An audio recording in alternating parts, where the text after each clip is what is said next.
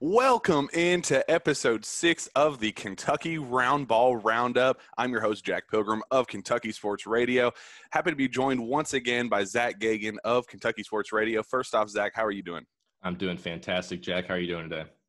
I got to admit, I have been better. It has been a rough week for the Kentucky basketball program, and me personally, considering things didn't go your way, huh? I have some crow to eat on this show. This was a little bit of this will be a little morning session, a little vent session for the three of us, and we'll get to that third piece here in a minute. But yeah, it was a little bit of a little just sense of reality there for that I desperately needed. So I appreciated it. We'll get back to that. But first, we got to talk. We have a brand new special guest, Brandon Ramsey of Kentucky Sports Radio. He is our X's and O's guy, former college basketball coach. He's a brilliant guy. He puts out the best scouting reports and team breakdowns and everything that you need on KentuckySportsRadio.com. We are absolutely thrilled to have you, Brandon. How are you? I'm doing great, Jack. I'm looking forward to what hopefully will be a much better weekend for us Cats fans. And we'll just jump right in there because so last time we did this show, it was last Friday. We were going into was it? Yeah, it was last Friday. We were 2 days after Morehead State. 2 days after Morehead State, we were going into the weekend of the Richmond game, and I came on this show and I was saying, look. Last year's team, for whatever reason, they couldn't beat teams by 100 like they should. They just didn't know how to keep their foot on the gas pedal and just crush teams. I went down this long list of reasons why I was absolutely convinced after the Morehead State game that this team was a no-joke national title contender. How I saw all I needed to see, everything they were, the team was just working together perfectly. It just looked like a piece of art as we were watching it against Morehead State. I loved what I saw against Morehead State. And I went on here and I said, if they go out and they beat Richmond and Kansas rather handily, things go very well, I was going to come on this podcast the very next time, guns a-blazing with hot takes, how this is going to be the next 2014-15 team, how there's, they're going to possibly run the table, go down the list of all of the massive, ridiculous hot takes. Whoa, man, did I jinx the absolute hell out of the Kentucky Wildcats, because they could not have looked any different, more complete, it was a complete 180 from what we saw last Wednesday to what we saw against Richmond on Sunday, and then again against Kansas on Tuesday. It was a very rough weekend, and that's why we wanted to come back and use this opportunity as admit that I was wrong. Like I said I would. I said if they go out and it takes a big man to admit I'm their good mistakes. with that. I was wrong. You're That's that big fine. man. That's totally fine. But we want to talk. We want to use this opportunity to talk about what happened against Richmond, what happened against Kansas, especially, and where things go from here. Is our optimism with this team completely gone? Is this still could this team still compete for a national title, or are we starting to think, okay, this is going to be a very, very rough season? So that's why we brought Brandon here. That's why we continue to have Zack. It's going to be a lot of fun on this show. Let's start with the Richmond game specifically, Zack. What do you think, from what you were expecting going into that game, going against an experienced group like Richmond, one that wasn't going to be afraid to, punch Kentucky in the mouth, beat them up down low a little bit. Was that kind of what if Kentucky was going to lose that game, did they lose the way you anticipated? I'm not entirely sure what I was expecting going to the Richmond game, because if you do remember, I was the one trying to temper your basketball excitement as we rolled into that first weekend, telling you that I think it was the 9-month lapse of basketball that really had your brain playing tricks on you, if you will, because it was just the Morehead State game was clearly just a case of talent outplaying whatever talent Morehead State had. It was just, they were just physically better in every capacity. So it made sense that when Kentucky played a team that had capable ball handlers, plenty of veterans, guys that have been there doing this for years. Richmond's that point guard was, he could end up being the all-time steals leader. Like they had players that Morehead State would dream to get, Kenneth Freed style types or whatever. Oh, yeah. So looking back, I guess it doesn't really shock me at all. What more so does shock me is just how, after me and Brandon kind of watched some of the game on the Kansas game, but that game and the Richmond game together, they just how unprepared they looked and just undisciplined, and they just looked exactly like a bunch of freshmen. And before we go and get any deeper into the doomsday scenarios, this is something that I can say just happens every year, and I feel like you both could agree with that. This happens literally every single year with Cal teams. It always just varies on the degree of how up we get and how low we get. So I wouldn't say I'm too concerned at the moment, but that I was definitely expecting a little bit more just sound basketball. But I guess when Keon's not playing, it's literally a brand new team, bad off season. So when you look back at it, it kind of makes sense. But Brandon, we're interested to know what you have thought here. Let's start with that or stay on that Richmond game before we get into Kansas. What did you see that went wrong? Yeah, looking back to the Richmond game, and I spent several days on Twitter talking about how good Richmond was, and that yes, they lost Nick Sherrod in the offseason, who was a top returning player for them, but they still, I don't know this, but it wouldn't shock me if they're the most experienced team in the country. When you look at the number of games their guys have started, the number of games those guys have played, they're just really, really good. They have really good senior players. And I was talking to somebody else yesterday saying that, that Richmond game was a perfect example of guys on Kentucky that their athletic lives have been pretty easy. They grew up as 5-star recruits. They were McDonald's All-Americans. Most of them went to big-time power high schools. Like, they haven't been punched in the mouth very often. And since they were 10 years old. They probably won 90% of the basketball games they've ever played. And most of those have probably been pretty easy.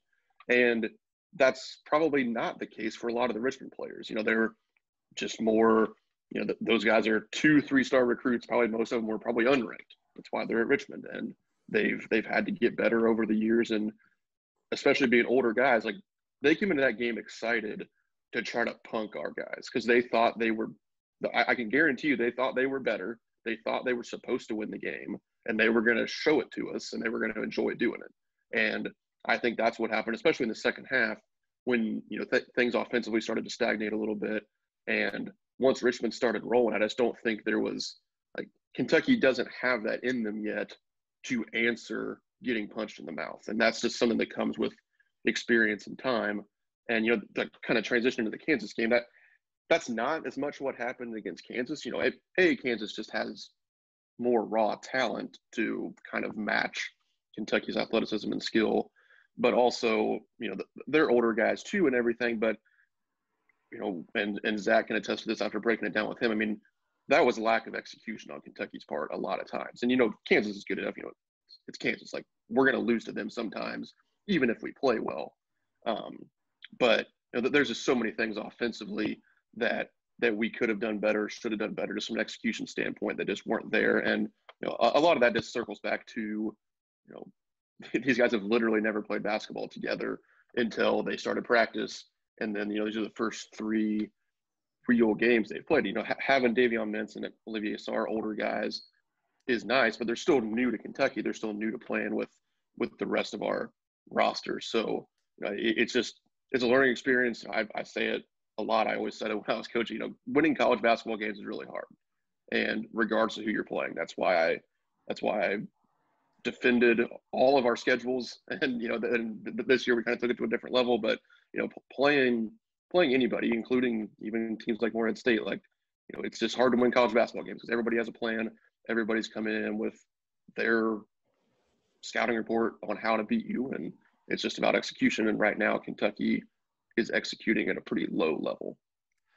And I will say, kind of going back to your point about how it looked like they just weren't prepared to respond to any level of adversity. It felt, especially against Richmond, that they didn't ever think that they were going to lose. And I think they kind of solidified themselves in the first half, said, okay, yeah, we have matched their talent. We've matched their, going into the half, with a lead and okay, yeah, I think we got things rolling. In the second half, it almost looked like they went in there thinking, all right, we just got to get through these next 20 minutes. Let's get the hell out of here. We'll focus on Kansas. It felt like they never felt at a single point that they were going to lose that Richmond game. And I think Richmond saw that and they were like, you do know who we are, right? You do know how talented we are as a group. You know how experienced, like we've done this before. We were going to the NCAA tournament this past year if it wasn't canceled. And I think they almost kind of took it as like a level of disrespect. Like, you guys are going to come out of here after the half, play, nonstop isolation, just one-on-one.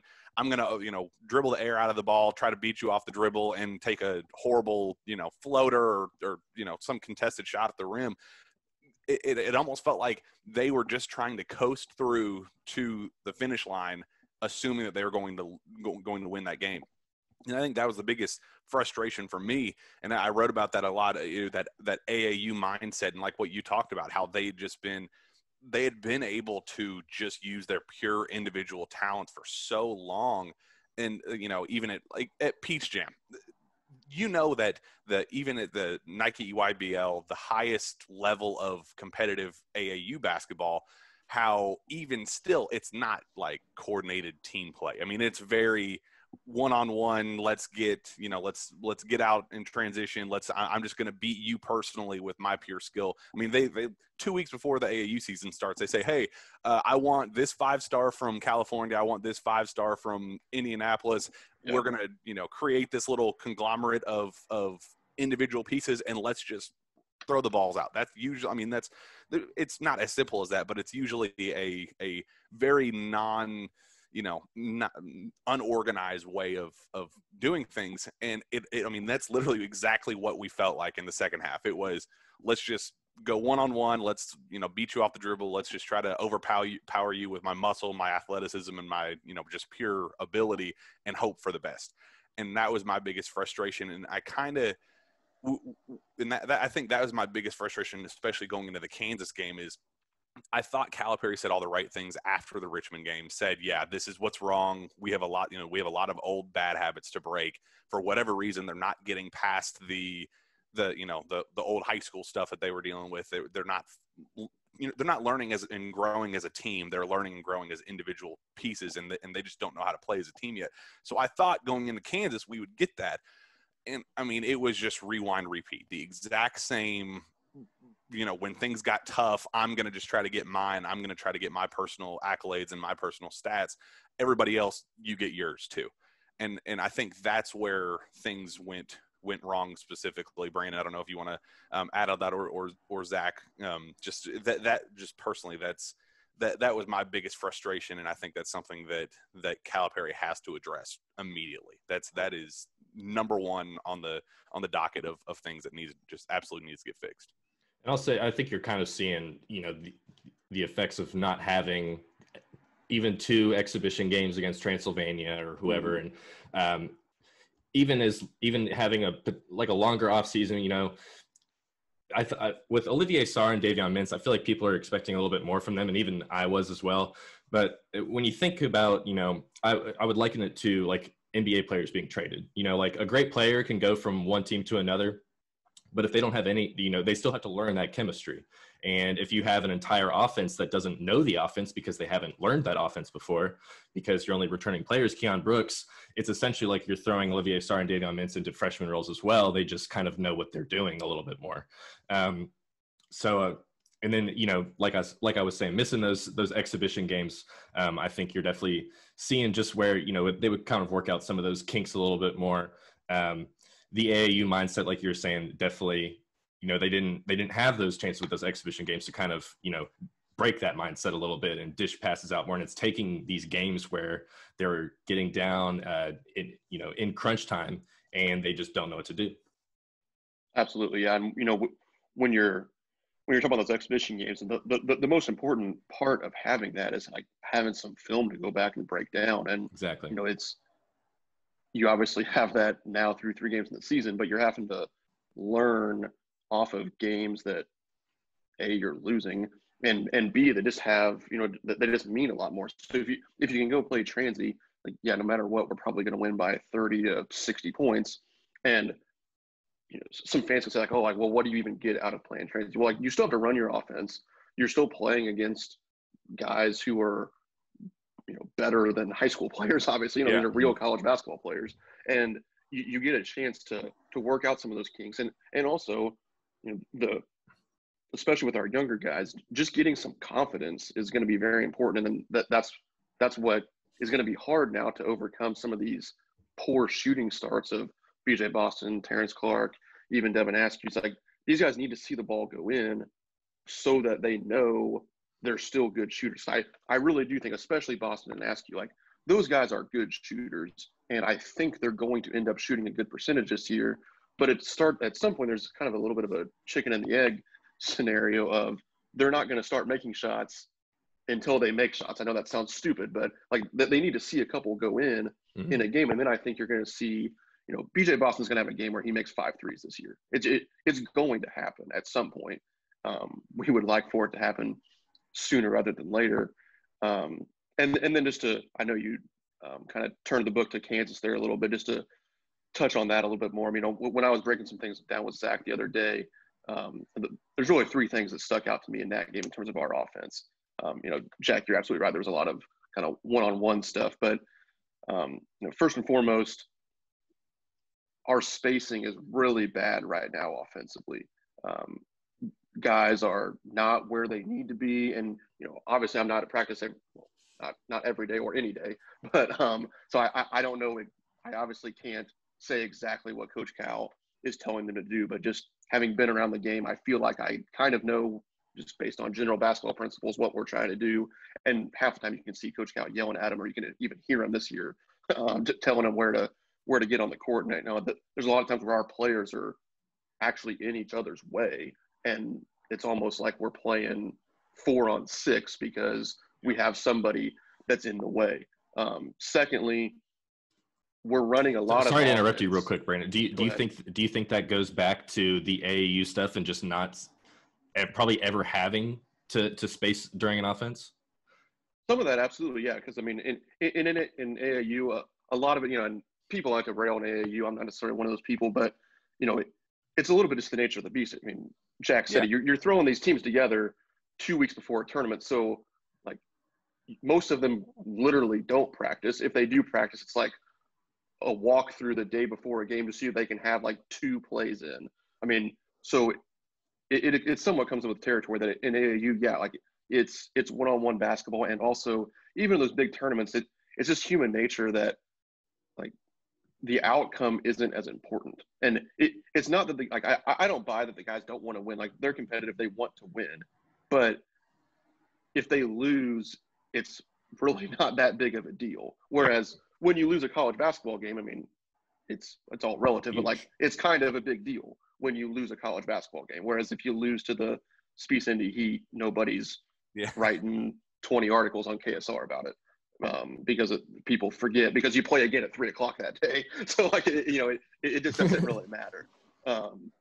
So yeah, that definitely has something to do with it. And then that second point I was going to make was that, so much of our offense is being run what I would call outside of the scoring area. So especially when Devin Askew's in there, and I don't want to be too critical of anybody specifically, but like, he's not confident handling the ball enough right now to get us into our offense where it needs to be run. Like that, there's a lot of times when you're breaking down the film where, we don't have a lot of off-ball action happening right now, but even when we do, there's times where like there's some screening action around the basket and guys are open on cuts, or we could get the ball to Sar in the post, but the ball is literally just too far away to even get it there. And like, we're running offense in between like the hash mark at 30 feet and half court, whereas the offense needs to be run, hash mark to 3-point line and in. And that just comes with confidence, being able to handle the ball a little bit better, and then getting some movement around the perimeter. Like, even just interchanging with a dribble handoff to the wing, like that can get your offense down lower, and you can start running your actions from there. And part of it too, in fairness, like Jay Gilliard and Marcus Garrett literally might be two of the best on-ball defenders we're going to face this year. Right. And we just happen to face them in back-to-back weeks. And, those guys are older and they're guarding, for over half the game, a freshman point guard who we all know should be a senior in high school. So, that's just something we're going to have to get better at. But I think that, those 2 points are the main things I see right now is the offense is being run outside of the scoring area. So we're not really giving ourselves a chance offensively. And then our spacing is just non-existent. We're not getting deep enough into the corners. We have guys kind of run into the ball as if it's fifth grade basketball and they're asking for it. And it's honestly frustrating to watch right now. I think fifth grade basketball is like that. That is exactly what I feel like when I'm watching. I mean, when I was at Bankers Life Fieldhouse, and we'll get into that experience here in a minute, but watching it from in person, it was just like, these guys have no idea what they are doing out there right now. They are so lost, so confused, and they just think, okay, I physically don't know what I'm doing right now, so just give me the ball and I'm going to see if I could do something with it. And I think a lot of people, going back to the point of three-point shooting, a lot of people are just like, well, they're just not making shots right now. And it's just, Brandon, as you described, it's just way more complicated than missing open shots, because there aren't a lot of open shots to be had. They're not creating any open looks at all. I mean, it's just dribble. Okay, there's somebody 5 feet next to me right here. I'm going to toss it to him. Dribble. I mean, there's no creation going on. There's no movement. There's no screen. I mean, it's just mass chaos of like I said, individual talent trying to overcompensate for their lack of team knowledge, teamwork right now. And I think my gut right now, even though this team it's a broken offense, it's a broken team right now. They have really no idea what they're doing. It's going to be a work in progress for quite some time. I'm still, to this day, confident that this is going to be a very, very good Kentucky basketball team, because you don't get that collection of individual pieces. I mean, look, Terrence Clark is a guy that raw talent, I mean, he has top 10 pick written all over him. I mean, just, you don't get a 6'7" long wingspan, just pure athleticism, strong core body. You don't get, like, those players aren't built like, that's not a normal looking basketball. Like, I mean, he has an NBA ready body right now. BJ Boston has a score, like just a score first mindset. I mean, with just a tool bag of just endless tricks. I mean, just endless.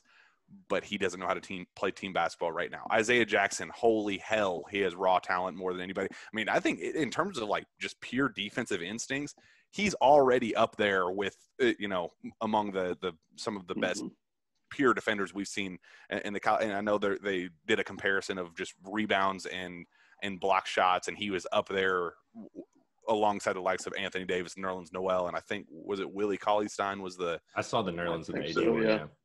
Whatever that one was, he's already in that defensive tier, and he just, again, he has no offensive feel right now. He's, another one of those guys that, talking to his high school coach at Waterford Mott, he got a lot of free reign to do whatever he wanted, and it was a lot of you grab the ball and go, and just a lot of even the same at 6'10", 210 pounds, a lot of the same ISO, I'll take you off the dribble because I'm stronger and longer and obviously more athletic than you. That was a lot of his as well. But you can see every single player on this roster, at least top 6 or 7 or so, have had individual moments where you were like, beautiful, yes, that, right there.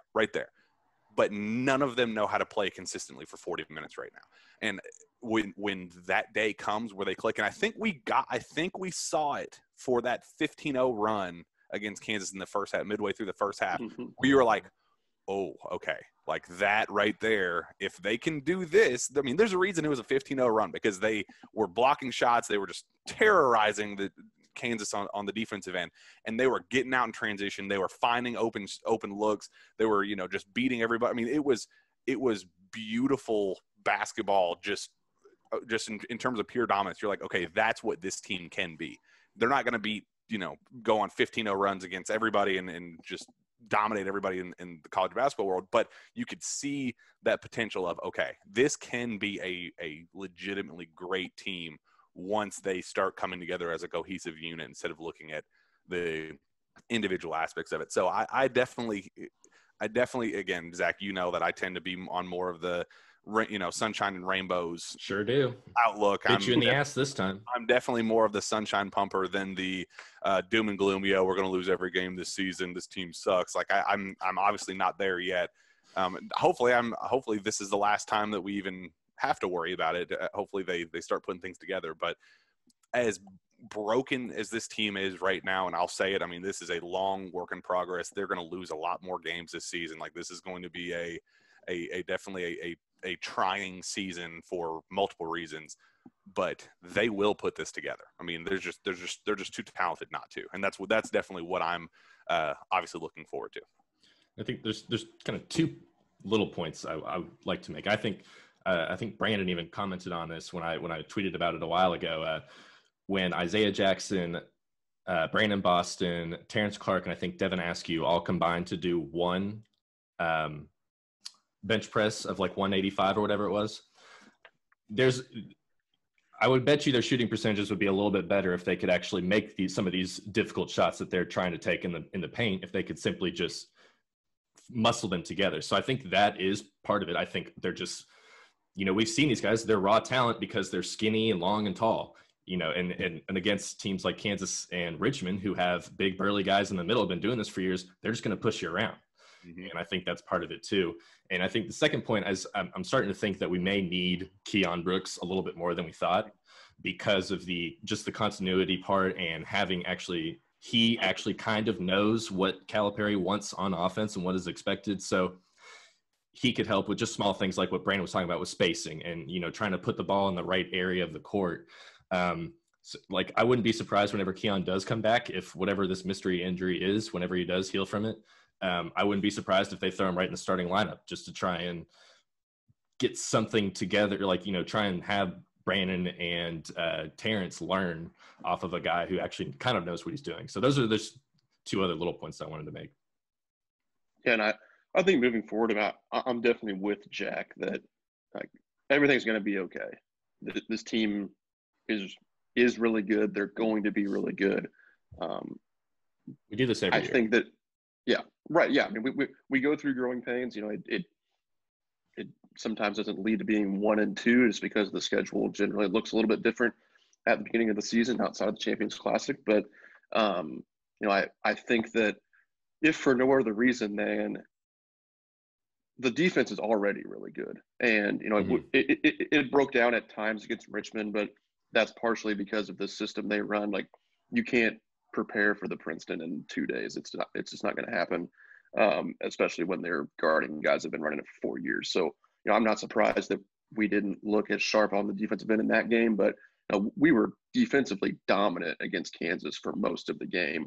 And that's going to cover up a lot of holes as we figure things out offensively, because, if we can hold teams to, high 50s, low 60s, like, even if you're bad offensively, you're going to find, I mean, like, we still scored 62 against Kansas. I mean, that's bad offensively, but, if you're playing teams that aren't as good as, like, against Georgia Tech, that's going to be 75. And if we guard like we did against Kansas, we're going to hold them to 60 or fewer. So, I think that the defense is going to cover up some offensive holes as we start to figure it out. And then, if and assumedly when we do figure it out offensively and things start clicking, we get Brooks back. I think that we're definitely in for a successful season and, potential Final Four run once we get to March.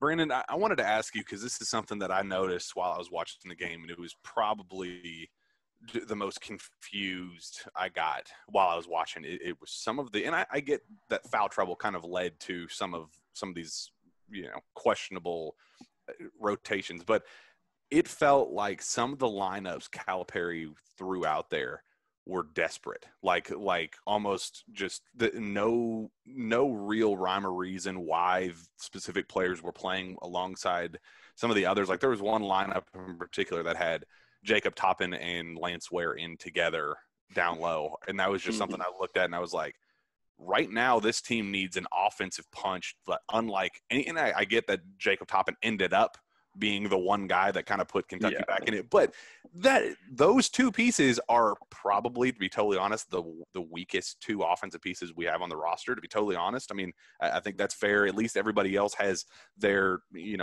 go-to whatever. I still to this day don't know what Jacob Toppin brings to the table on a consistent – offensive, sure, yeah, and that's what it boils down to. But in terms of pure offense, he's not a catch and shoot guy. He's not a stand in the corner with your arm, hands ready like Cameron Fletcher is. He'll knock down 30% of those attempts, 30 maybe, but that's still something. I still look at Jacob Toppin and Lance Ware as the two probably weakest links on offense. Defense, okay, fine, even though Lance Ware was getting pretty manhandled there for that long stretch, but when Kentucky needed a basket and they needed some level of cohesion, Cal went to those two. And then I think there was even one lineup that had those two. It was Askew, Davion Mintz, maybe Dante Allen, Lance Ware, and Jacob Toppin. It was something where all five pieces on the floor were like, this is not right. Something about this does not make sense. I don't get it. So maybe I'm – maybe that's just him being desperate, trying to find something that works.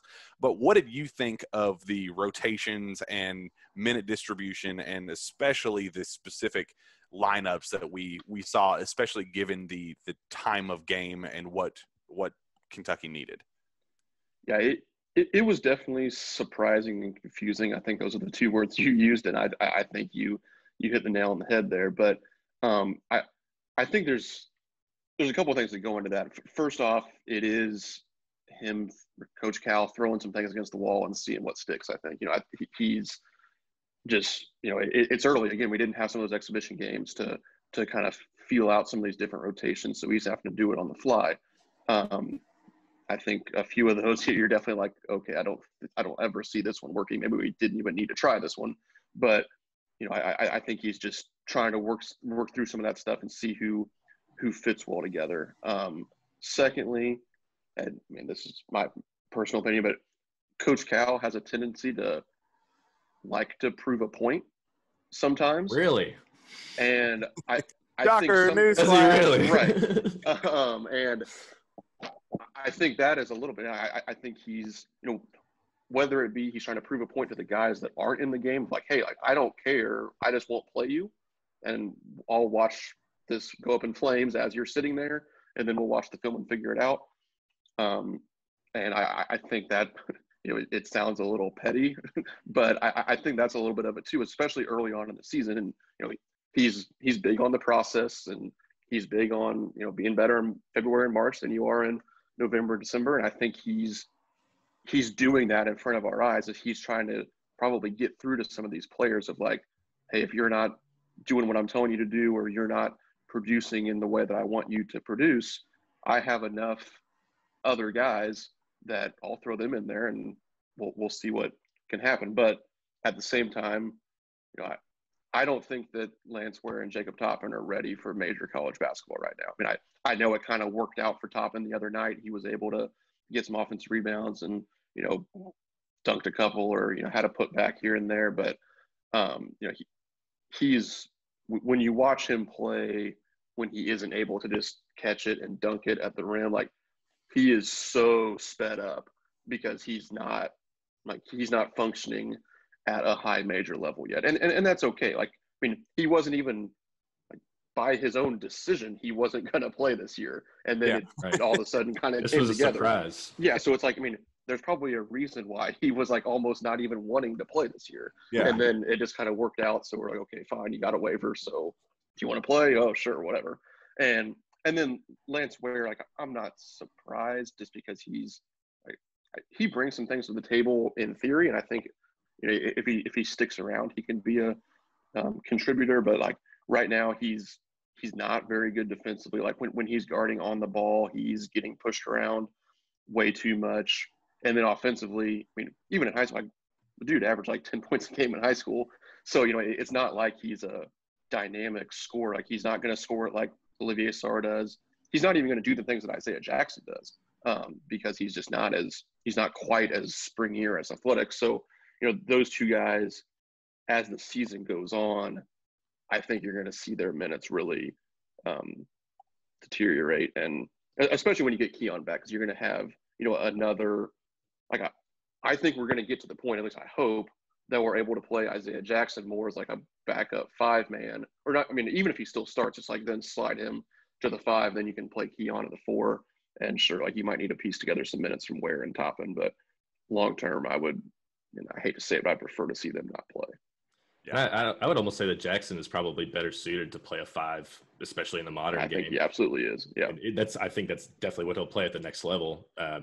If not, slide in between those positions. So it's just it's creating odd chemistry issues with Sarr and Jackson, because I feel like they both need to play that position. So it's almost like when Keon comes back, I would almost like to see him start and just keep Jackson's minutes the same, but switch the rotations up. And like you said, Cal's going to see what sticks. He's just going to start throwing things together, and that's usually what he does until we hit the SEC schedule, and that's when he'll start to lock in his rotations, and we'll go down to 7 or 8 players at that point, especially if Keon's healthy. So now there are 2 big things that I kind of look at, and I think, okay, the point guard play right now, I think, is probably the biggest question mark that this team has, just in terms of who is your guy, who can be the best. So my gut, especially after watching that Morehead State game, was that Devin Askew was the better complementary piece for BJ Boston and Terrence Clark to kind of let, feed them, create open looks for them. But Askew's simply not doing that right now. I think I saw there was a high level synergy statistic or whatever that he has a turnover rate right now of like 32% of his possessions. I mean, nice. Flat out just not getting it done. And I think that's just more of okay, it's very obvious what he brings to the table. It's very obvious that he's going to be a high-level college basketball player one day, maybe even at the end of this year, definitely next year, I'd assume. But I kind of thought that going into this year that the pure talent that BJ Boston and Terrence Clark brought to the table would be able to compensate for that, for those issues that Devin Askew. I mean, Devin Askew had 4 turnovers, I think, against Morehead State to open the season. You were like, okay, well, I can live with those if he has 12 points on 2 of 3 shooting from 3, and I think he still even had 4 assists or 5 assists or whatever. But so you could kind of take the negatives with the plenty of positives that he brought.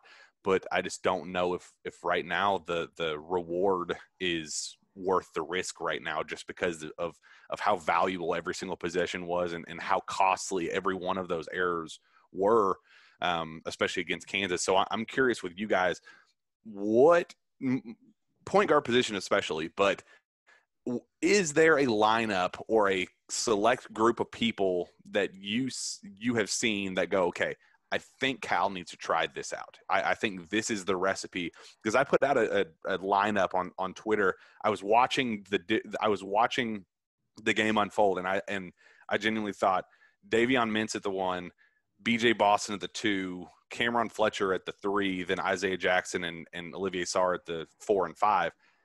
I think that lineup is something that UK could get something out of, a mix of defense with Cameron Fletcher. I'm very, very high on Cameron Fletcher. I think he's exceeding every expectation I had of him going into the year. He has bought into that Khalil Whitney role that I desperately wanted Khalil to have last year. He's bought into that. I think he's been terrific on as a perimeter defender, especially this early in his career. I've been very impressed. I'd like to see him alongside the offensive, the not as careless with the ball as Terrence Clark has been, but just the pure offense with Davion Mintz and BJ Boston, and then alongside Isaiah Jackson and Olivier Sarr. I'm dying for Calipari to throw that out there once. Is there something that you guys have seen where you're like, this is the recipe? If I were in Calipari's shoes right now, this is what I would throw out there. Zach, I'm interested to know what you think would work right now. Okay. Well, I wouldn't say a particular lineup, but I do – Coach Cal was teasing I watched NBA basketball all summer. I'm ready to start doing some more shooting more threes, or what I would like to see is putting Olivier Sarr as the hub of the offense. You know, maybe trying not necessarily in a Nikola Jokic role because he's clearly not that good of a passer. And I think part of the reason this won't necessarily work is kind of what Brandon was talking about with the spacing issues, just because they won't be able to make that work to, you know, get themselves open. But I would love to see just more, I would love to have 4 shooters on the court with Olivier Sarr and just have them spread everything out and try and just generate anything that can, you know, running off ball screens and handoffs, just anything that can, you know, make the defense work a little bit more. And I think Olivier Sarr can step out and pop it. And I think that's something I'd like to see a little bit more too. So Isaiah Jackson and Olivier Sarr, like I was saying, I'm not sure I'm a big fan of them playing together. That might end up being, you know, what's best for the team just because of how good Jackson is. But I'm interested to see if Calipari is going to, you know, try and do some more NBA style stuff like that he was talking, because to this point, all I've seen is the exact same offense that Kentucky has ran for the last 11 seasons now. Yeah. I don't know if you agree with that or not, Brandon, but. Yeah, I mean, I think the main thing I would like to see right now, and, you know, I talk about this about every chance I get. I say it on Twitter some too, and I could probably rant about it for the next hour, but that's what this is for. Right. I think we need to be setting a lot of ball screens with this team, and I think we need to spread it out and essentially go to a ball screen continuity style offense. And the reason I say that is because we have several guys who are at their best when they have the ball in their hands. I mean, especially when you look at the 3 freshmen, Askew, Clark, and Boston. Like, those guys want to create, and Askew's actually very good in the ball screen, even right now. And that was something breaking down his film coming out of high school, you know, I was talking about that, and I was tracking it during the Kansas game. But I think there was, if I get this right, I think there was 4 scenarios where there was a Devin Askew, Olivier Sarr side ball screen. 2 of them resulted in Olivier Sarr jumpers, which is probably our best offense right now, is Olivier Sarr shooting a 15-foot jump shot. One of them, Askew came and shot a nice little pull-up at the free throw line, and then another one we got fouled.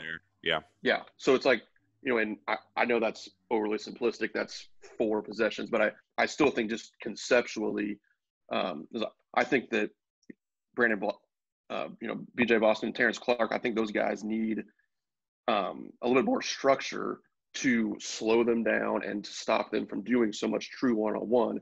And I think if we have, you know, a continuity offense with some ball screens where they can, like, there's a set structure to it. The spacing is set when the possession starts. And then a lot of it's because Olivier Sarr is one of the best roll men, and I mean that as like a pick and roll man, probably in the country, because he has the ability to roll all the way to the rim, slam into you, post up, and then we've seen his post package already of the things he can do down there. But then he's also, like, from that 12 to 17 foot range, he's money on those jump shots. And that's just so hard to guard from a defensive standpoint when you have a ball handler and the screener so versatile in their ways to score it. And I just think that would solve a lot of our spacing issues as well, with being able to kind of piece some guys together in different spots on the floor. You know, unfortunately, ball screens is not something that John Calipari generally likes to do. He's more of a, you know, that's why he's the dribble drive motion guy that we don't actually see all that much of all the time. But, you know, he doesn't really like bringing that screener into the play. And that's fine. I guess that's why he's coaching at Kentucky and I'm no longer coaching. So he probably knows more than I do. But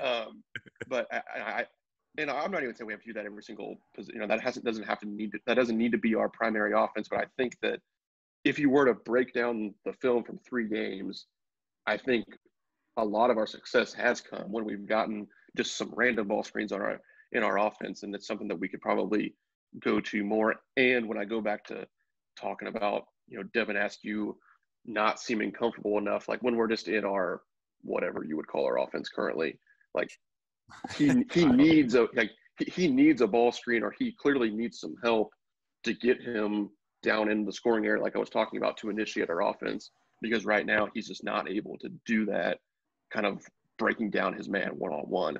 And he is pretty advanced in the ball screen. I just think that's something that we could look for moving forward. And to kind of build off your initial point, like, we know that Terrence Clark and BJ Boston are excellent one-on-one players. We know that they can get to the rim whenever they want. But the thing about the college game is the defenses they're smarter than that. They know they are going to bring help. They're going to make it impossible, especially for these guys that are essentially twigs, to try and get these shots off. So, and they don't have the experience, I guess is the good word, to know, to dish that ball off. So that's where Brandon was saying more ball screens, just anything that can, give them just an inch more space, because that's all they need is just a little bit more space. Yeah. And it provides some structure. Yeah. I think that is the biggest, like, aha moment that I'm hoping. Like, we're not wanting them to reinvent the wheel. We know that BJ Boston, Terrence Clark, that is what they are best at, and that's how they got the majority of their scoring opportunities at the high school level. We don't want them to completely change what they're good. We're not trying to reinvent the wheel here, but everything is just so simple right now. Create some level of confusion for the defense, mix things up, like Brandon said, have some ball screens, create open space to allow, better driving lanes, to create better, and if nothing else, it creates more, jump shot opportunities in the pick and roll for Olivier Sarr. Like you said, with Devin Askew, he's more comfortable whenever he gets a little bit of help. That was his biggest knock coming out of high school, is that he doesn't, he's great with a lot of, once he gets into that open space, he's fantastic, but he does, dribble separation is an issue. It has been for a long time. He doesn't have the pure quickness and speed that a lot of, Kentucky point guards have had in the past. So in order to compensate for that, create some open space for him, let him, give him some open looks through ball screens, and let him do what he's best at in that intermediate game, like Brandon was talking about. And that's kind of that, okay, we know that this team has a lot of strengths where they're very good at. We're just not putting him in those positions right now to do what they're best at. And I'm hoping, and this is kind of my big last question for you guys, I guess, is what are you guys hoping to see what is something when we're going into this Georgia Tech game this weekend, obviously understanding the competition level, understanding that, they're a name brand school, but understanding that they are not a good team at all right now. What are you wanting after that game that you will come away going, we got this done? This is exactly what I wanted them to do. What's the one thing that you are both looking for, your biggest takeaway for Georgia Tech going into it? Zach, we'll start with you. I'd actually like to hear Brandon go first on this one. Okay. Brandon. So I can steal his ideas and feed off them. All right. So the thing I would like to see, and, this is harder to conceptualize, I guess, for fans, but, from the way I look at things, like I want to see more offensive structure, and I want to see us fix those two issues that I talked about, with playing outside the scoring area and our spacing issues. Yeah, that's not, it's easier to say I want to see us make 10 threes. Well, I think that's going to, I guess I'm talking about fixing the problem. And then we're like, those other things are kind of symptoms of the actual sickness, so to speak. Yes. And our sickness is our offensive structure. The symptoms of that are not making any shots, turning the ball over, those sort of things. So, like when I go back and watch the film and I put up my article on KSR on Monday, I want to be more positive about the offense. That's what I want to see out of the game. And I think that, again, to kind of put it in layman's terms for the everyday fan, that would mean making more outside shots. That would mean turning it over 12 times or less. And then, the other thing I would say, I would be slightly careful, and I just want to say this just in case anything gets wonky on Sunday. Like, Georgia Tech isn't terrible. Yeah. They went 17-14 last year. They won 11 games in the ACC, and they bring a lot of players back. Like they have 2 All-ACC performers on their team from a year ago. they have another guy in Moses Wright who is averaging 25.5 points a game through 2 games this season. And he's a 6'9" athletic guy who, can cause some problems in the post. The biggest thing that scares me for that, not to get too deep into it here, but like I'm afraid that Olivier Sarr is going to be in foul trouble guarding Moses Wright because of the way he can drive it at him. And, that would be a cause for an early alarm in the game if we're not able to keep him around. That's obviously something he's struggled with so far. But, I would just urge fans to remember that, Georgia Tech wasn't practicing with contact up until the very first game of the season. So they're behind. Also, they have older guys, like they have a senior and a junior in the backcourt who have been all ACC guys. They have, like I said, a big man who's good. Kentucky fans might remember Bubba Parham. He is still playing college basketball. He's on the team. It's amazing. And it's incredible. He can come in and yes, like when you look at their stats, you have to remember they've literally played an extra half of basketball because they went to 4 overtimes. So some of their stats look kind of insane, but they're not terrible. I'm not saying that Kentucky won't handle them because we certainly should. We should win by 15, but like, don't necessarily be shocked if it's close at halftime. I know that's not what anybody wants to hear, so I'm sorry for bringing down the mood. But like, I just want to be realistic. We got to be realistic with what we're at. Right. Yeah, and there's going to be a lot of talk. I'm sure Matt and especially Ryan are going to talk about on the pregame show. They're going to say how terrible Georgia Tech is. I'm just here to tell you Georgia Tech is not terrible, and I'll cede my time to Zach. If there was a perfect time to be playing this Georgia Tech team, I would say probably right now because they get it done now. So behind, they're going to get better. Yep. Yeah. This could end up being, if things go as planned and as we're hoping, it could end up looking like a very solid win at the end of the year. If Kentucky executes the way that they should and beats them by, that 10, 15 points as they should, it could end up looking pretty positive for them at the end of the year when things start clicking for them. Zachary. I'll keep harping on the Olivier Sarr stuff because I really would just like to see, I think he's our best player. Obviously he's not our most talented player, but I think the best player needs to get the most talented players involved. And it starts with giving Sarr the ball and, instead of having Brandon and Terrence create their downhill action, they need to be receiving the downhill action as they're going downhill. That's what I would like to see more, is just get them, like, the spacing word seems to be the buzzword today, is just a little bit more space. And, they shot 21 threes against Kansas. I wouldn't say, how many of those do you think were good shots though? Were like actual good 3 attempts, would you say? Yeah. Out of those 20, maybe. Yeah. So and they only made 3 of them. So I would, anything that can just kind of generate more outside shots. If they can shoot 21 threes a game, I think Kentucky's probably going to be in a good spot for the rest of the year, because eventually they're going to start hitting them because the players are just too good. And Calipari has shooters, not maker, whatever that nonsense line is. These guys can shoot the ball. We know they can. So that's what I'm looking for. I want to see more from Sarr. And I know he's kind of already been involved a lot, and it seems like he kind of is our only go-to offense right now. So why not just keep playing on that and have him get the other guys involved so they're not pressing to make plays every other time down the court? Because if I have to watch, Terrence Clark shoot a mid-range jumper with 3 guys on him, I'm gonna say some choice words as well myself. I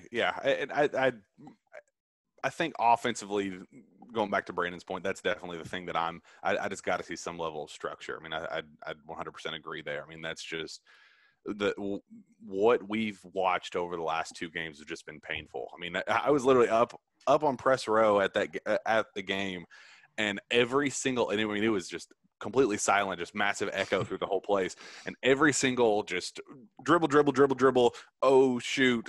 4 seconds left of the shot clock. I don't know what I'm doing. Okay.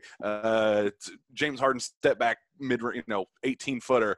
It was just like, oh, like, I mean, I let out probably 6 groans watching that game. I don't care what basketball game I'd be watching. It's not like I was trying to be unprofessional on press row or anything, but like, I mean, it's just bad basketball, painful basketball to watch.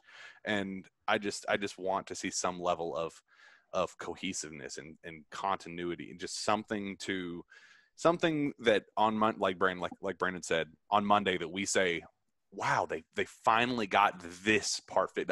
I'm not expecting it to be a finished, beautiful product or by any stretch of the imagination, but I just want to see some level of structure on Monday going, okay, this is something we can build off of. And that is my 100% biggest thing I'm looking for. I just got to see some level of structure, some level of cohesiveness moving forward.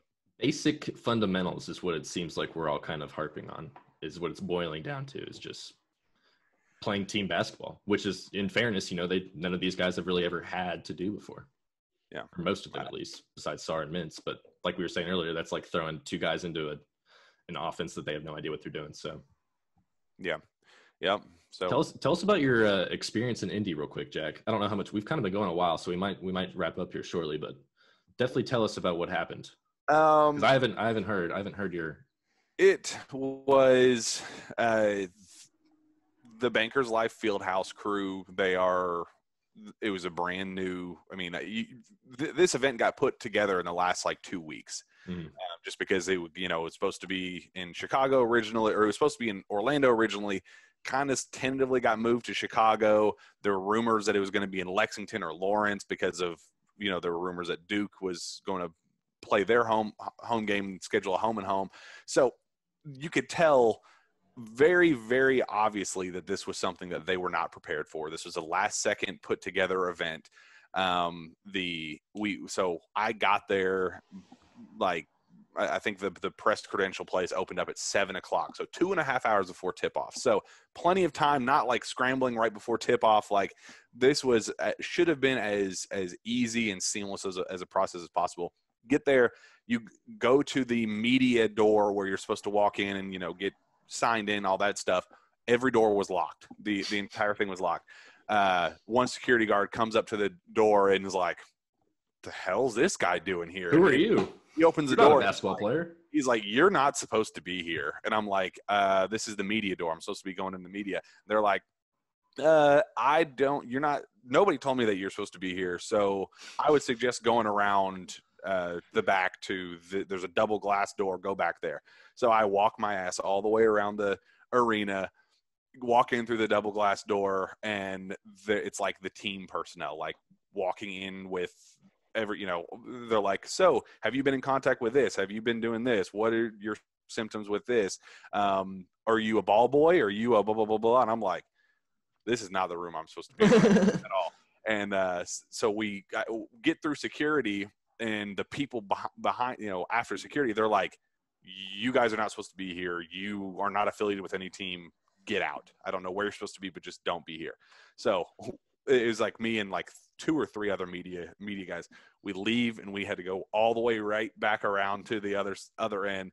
And finally, they coordinated, was like, "Well, you're not supposed to come in this way, but I guess we can go in that way." We walk in, finally get checked in. I go into the elevator that's supposed to send us up to press row, and I say with the media, and the dude's like, "Oh, I think you're going down here." And he goes down, and I'm like, this isn't right. I can already tell something about this isn't right. So I go down, take 2 steps, and I'm like in the belly of Bankers Life Fieldhouse, and there's some like poor innocent like 18-year-old minimum wage, like she probably just got hired on Craigslist, like just tried to make some money on a late Tuesday night. She's just trying to do her job. I ask her, "Yeah, I'm looking for press row," and she's like, you could tell she's like, "This was not in the training manual. I have no idea what I'm supposed to do with this."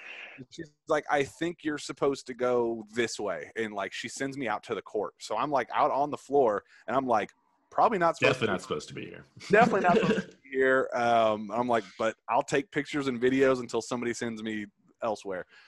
They finally like swarm me, and they're like, "You're not supposed to be here. Where are you supposed to be?" So it ended up being like they sent me up to the rafters, up and around. They sent me like where the photographers were supposed to be.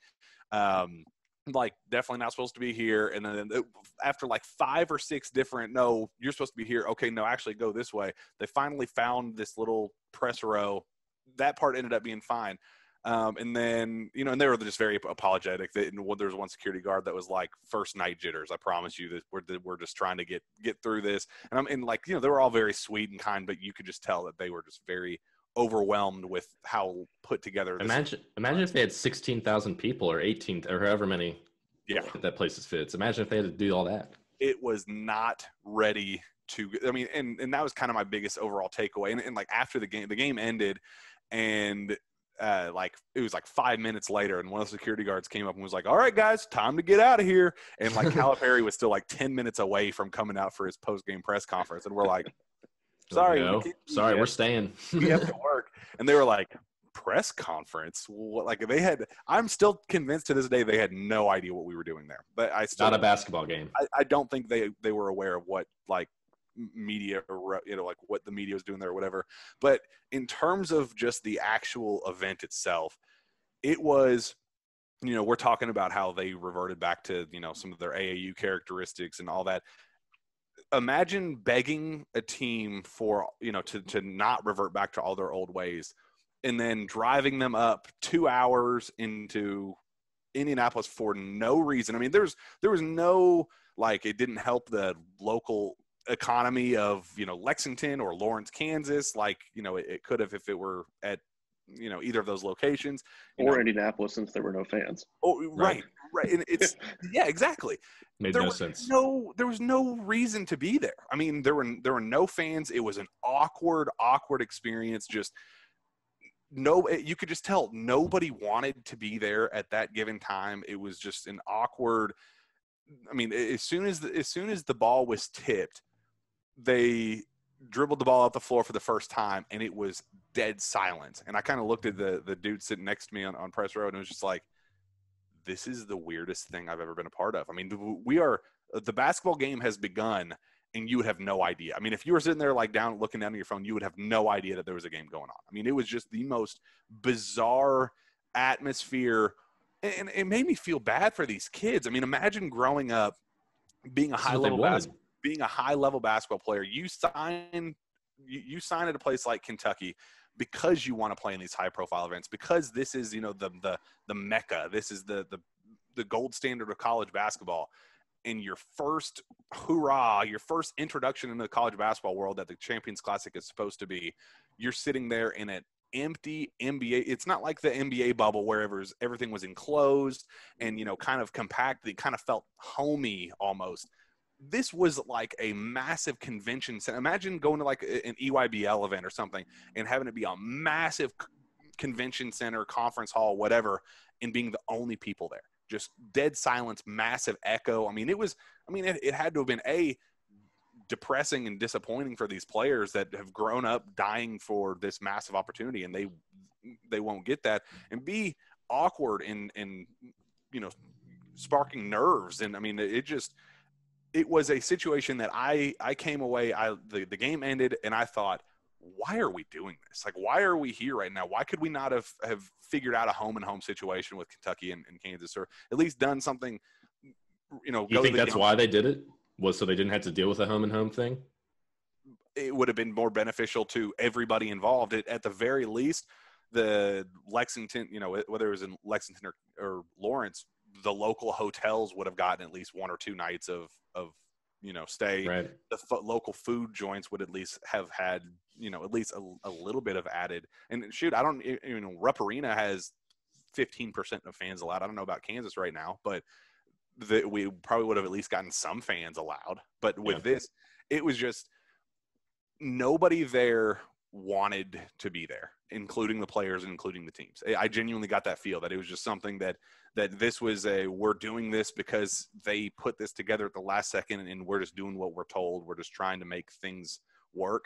But it was something that if they could have redone it, I guarantee you they would have gone the home and home route, or simply just, I don't know. I personally don't even know what I would do, but it was just the final product was something that you could just tell it was dull, and it was something that everybody involved kind of came away thinking, why are we doing this? Why are we here right now? So I think the neutral floor, the no fan allowed experience probably needs to come to I think if we're going to do these big events, we're going this weekend, we're going to the Holiday Hoops Giving down in Atlanta.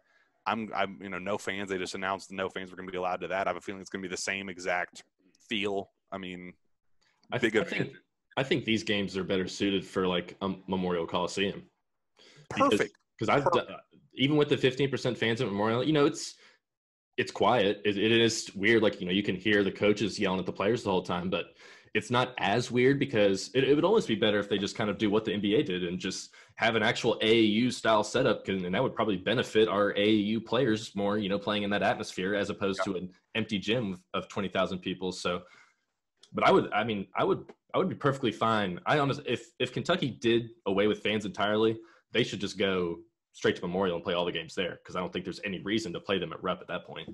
Yeah, it doesn't really make sense why, if you're going to have, especially if you have no fans. Like, I get it. If you're going to have 15%, well, 15% of a bigger number is a bigger number. So I understand playing it, those games are up. But yeah, any of these events with no fans, like, you could play it at Transy. Like, play it in a smaller gym so it's not so weird. Or if you still want to come to Indianapolis, like, play it at, like, you can play at the State Fairgrounds Coliseum where IUPUI plays. Like, that seats 4,500 people. Like, or if you're going to go, like, this Holiday Hoops Giving at Georgia Tech, like, I've been watching Georgia Tech film the last couple of days.